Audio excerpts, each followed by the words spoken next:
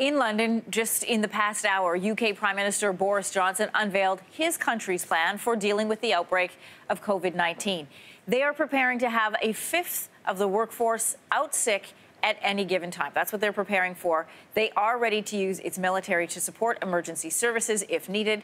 Meantime, here in Canada, there are 3 more confirmed cases in Ontario. That brings the total number of cases to 27 in this country. For more, we're joined by Amy Greer. She's an infectious disease epidemiologist. Good to have you in studio this morning. Thank you so much. Thank you for the invitation. There are a number of travel advisories in place for Canadians, and we're hearing today experts saying it's possible that the flu, 40 to 70% of the world's population could be exposed to coronavirus. Should people be reconsidering their travel plans? So I think the challenge with travel is that all travel has risks. There are certainly always concerns around food and waterborne illness, for instance. I think in this scenario, there are a couple of things that change the risk assessment. I think the first thing people should consider is being sure they're aware of the up-to-date Canada travel advisories. There's been a new one that's just been put out this morning. For Iran, yeah. For Iran, making sure that people are aware of where they're traveling and what the advisory, or if there is an advisory.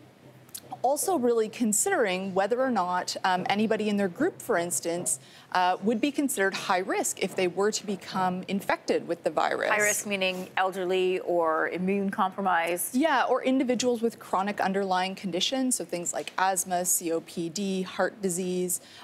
We know from the data that those seem to predispose people to having more severe illness. And also thinking about what would your plan look like if you were to be required to isolate at home when you return from your travel, and having a plan for what that would look like. Part of planning is a timeline. And when you look at the information coming from the WHO or other epidemiologists, they're talking about a couple months. That takes us into May. If I am looking at my travel schedules, even ahead to the summer, should I be planning for there to be restrictions in place up until May?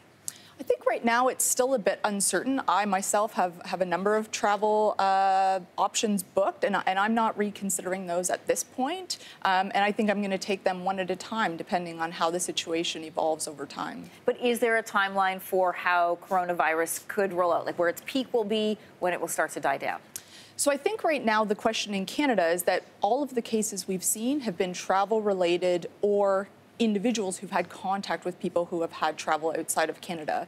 So once we start to have community transmission, we'll have a better sense of what that's going to look like. And so right now our eye is really on being able to identify that community transmission early, and that will allow us to then start to have a better sense of how this will play out in a timeline. So still no definite calendar date or month?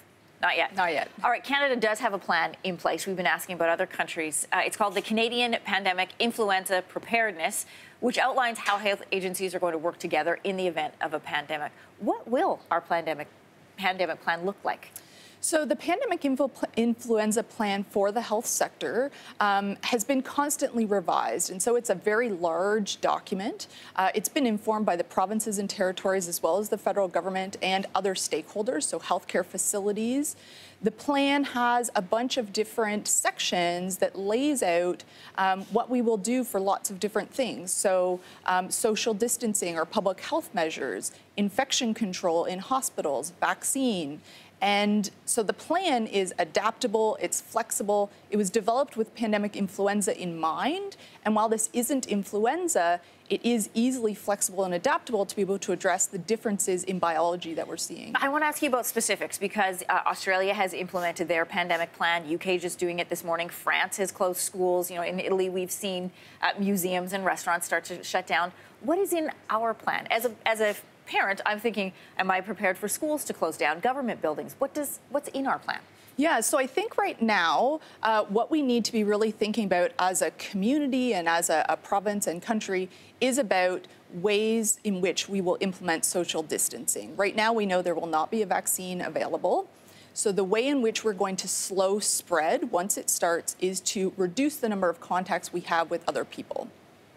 That can include things like school closure, can include working from home, could include cancellation or not scheduling new large gatherings. What about transportation? I mean, there's mass populations on the TTC just right outside our window. Yeah, most certainly. And so people are going to need to think about what their plan will be, for instance, as you say, for getting to work. You know, are you going to take the TTC or are you going to not take the TTC?